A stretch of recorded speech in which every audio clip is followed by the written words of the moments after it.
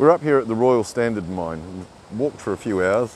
I've actually got one of my friends to come with me, and we've found a mine here that looks hopeful.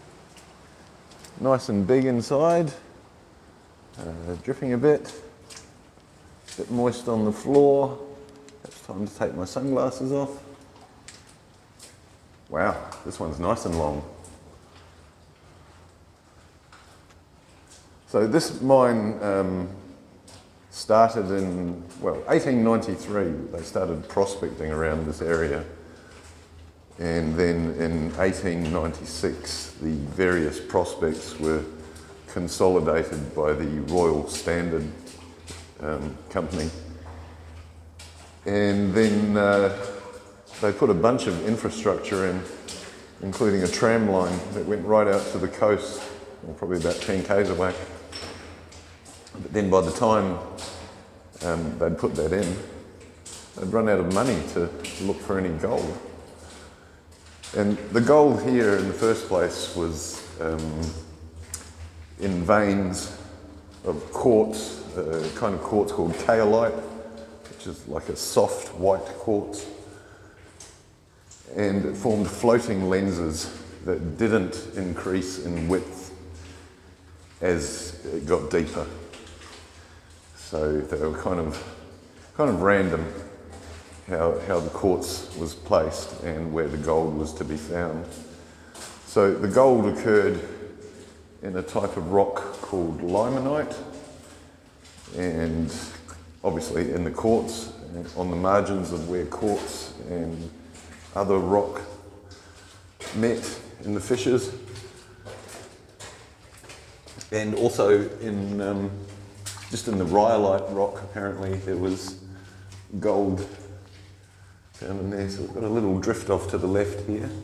See if that goes to anything. It's probably just a little place where the ore carts maybe could pass each other.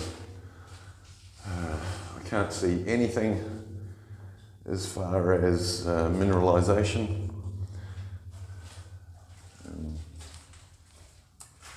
We'll come back here and follow the track around. Hopefully this is the main bit of the tunnel, and hopefully it doesn't come to an end just up here. Echoing has got a bit different in here. I don't really like it when the echo changes. I don't know what it means. The tunnel is getting a bit tighter here. Having to bend right over. It's probably less than 5 feet tall, I would say. And ends right there. Some pink spray paint. Obviously meant something to probably geologists. Oh, maybe there I can see something up there. Some brecciation in the quartz, perhaps. Or maybe this is the limonite that they were talking about. I don't really know what limonite is or what it looks like, but that could be it. Yeah, so that's the end of this one. Get past Trent down here, waiting in the dark like a golem.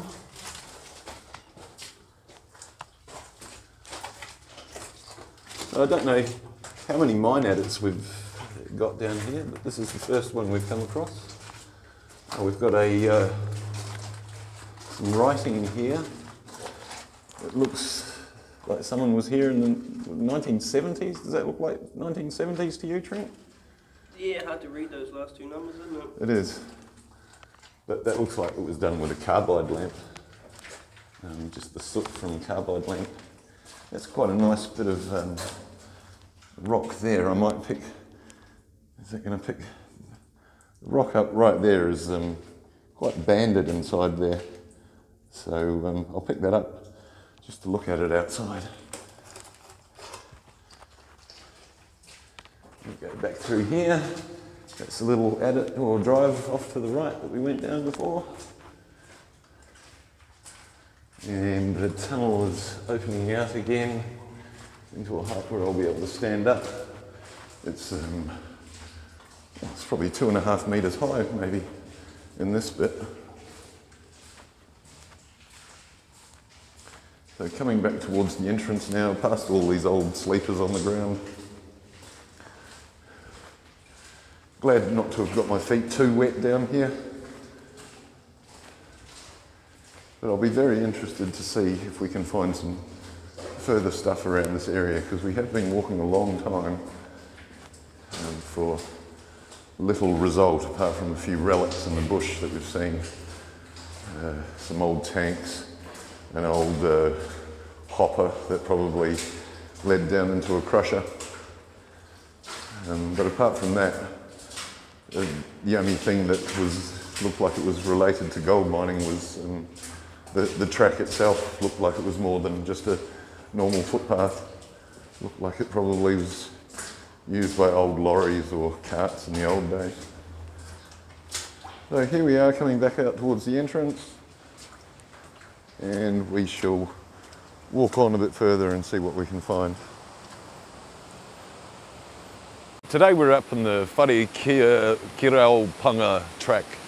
Today we're up at the Wharekirauponga track. That took me like 3 times to say. Today we're out in the Wharekirauponga track, and that is in the Maratoto area, Goldfield in Northland and Coromandel Peninsula. So I'm hoping to find some mines out here. They've got a drilling operation that seems to be currently in use, looking to reopen the Royal Standard mine, I think. So we'll go around here further and see if we can come up to some old mines to go and have a look at. All right, catch you in a minute. Now down in the bush here we've got an old rusted iron hopper. I'm not sure if it really has anything to do with the gold mining or whether there was a quarry up the road, and maybe it was more to do with that. So what we've got inside here is, you can see the chutes down through there where the rock would have fallen down, probably into some sort of crusher. But that's just been left out of here in the bush, slowly rusting away like all the other relics around these places. And we're just walking along the track here, and it comes up to quite a nice tunnel here. I should have got the torch out of my bag. Have you still got a torch on you, Trent? I'll borrow your torch. Thank you. And so Trent's going to walk through in the dark, probably trip over and break his neck. It's quite big inside here. Quite a bit of work involved to make a track like this. It would have been big enough to have a horse walk through, I'd say. Well, quite a short horse, but a horse. Probably pulling a cart to get round to the mining areas, which are very hard to find at the moment, all lost in the bush after the last 100 years. So that was interesting just to go through there. I'll give Trent back his torch now. Okay, I found another mine adit for the Royal Standard series of mines, and we'll climb up over this collapsed entrance part here and see if I can get inside down here. There's quite a lot of collapse just at the entrance. Hope that I can get down past here all right. A little bit of dripping, a few footprints on the ground. So we've got a little indent off here. Look at all the neat pick marks. Does that show up on the camera? This has all been picked out. So I reckon that makes it older when it's been picked out like this. It looks really neat. I mean, I don't know if it is stable, but it looks nice and stable looking when they've got all these lovely carved pick marks out here. It doesn't look like it goes very far. Just another short prospecting adit. Probably into the limonite again, but hard to say for sure. I don't see any particular pockets of mineralisation anywhere. Just looking back at the entrance there, we've got Trent is shining a torch in there, so that's why it looks so bright. I just thought I'd take us down there and have a quick look, see if it turned a corner, but it doesn't. So we'll carry on. I think there might be a current operation. We can hear a generator a bit further down the hill. So we'll keep going and see what we can find down there.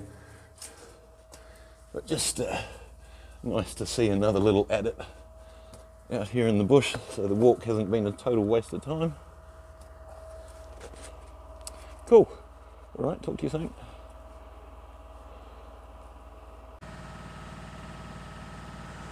Got this other mine adit down here. I don't think it goes particularly far, but we'll have a look anyway. It's probably just a home for wetters. A few spray paint marks. Again, it looks like it's been picked out rather than blown out, although it's probably some of it has been dynamited out, but mainly drilled and picked out. We've got some interesting little pocket down the side there full of wetters, and another one also full of wetters, little niche there, jumping down onto the ground there. But yeah, no mineralisation of anything that I would recognise as part of a gold mining operation. You might notice a generator sound in the background, and that's where some current guys are doing core drilling to see if it's still worth mining around here. But we'll leave them in peace, I think, while we carry on our search. We are here at the Royal Standard Battery, or what's left of it. We've got an old tank over here, very rusty, possibly part of an air compressor used to power pneumatic drills. Although being right down at the battery here, it probably was something to do with running a kind of stamp mill, which probably, if it was ever installed, which seems to be some question about, it was probably installed in this little depression down here.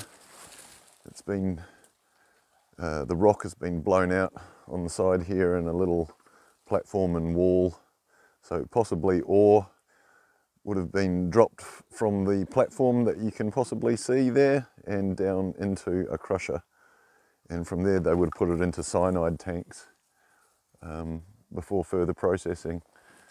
But most of that stuff was all dragged out of here. I think some of it ended up at the Wharekirauponga Valley, possibly, at the end of the mining that was going on there.